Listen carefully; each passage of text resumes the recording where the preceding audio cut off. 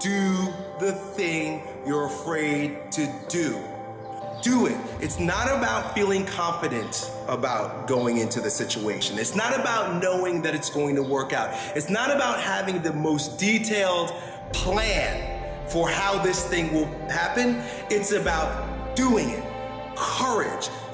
Courage is what you will experience and what you will grow when the doubt is there, but you do it anyway. So your problem isn't doubt. Your problem is courage.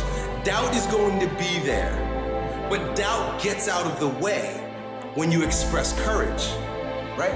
Doubt is like it's burned off by courage. Ralph Waldo Emerson said, do the thing and you will have the power.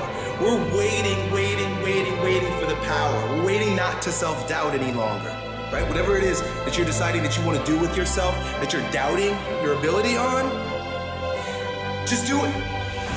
Fuck it up completely. That's another thing that you've got to get through your mind, is that success is not doing the right thing, and it definitely isn't doing the right thing the first time. Success is having the courage to move in the direction of your dreams, move in a direction that your heart is taking you. That is what success is, as you are progressively realizing that thing. People think success is, I've got a plan and I go and work out that plan. It never, ever works that way.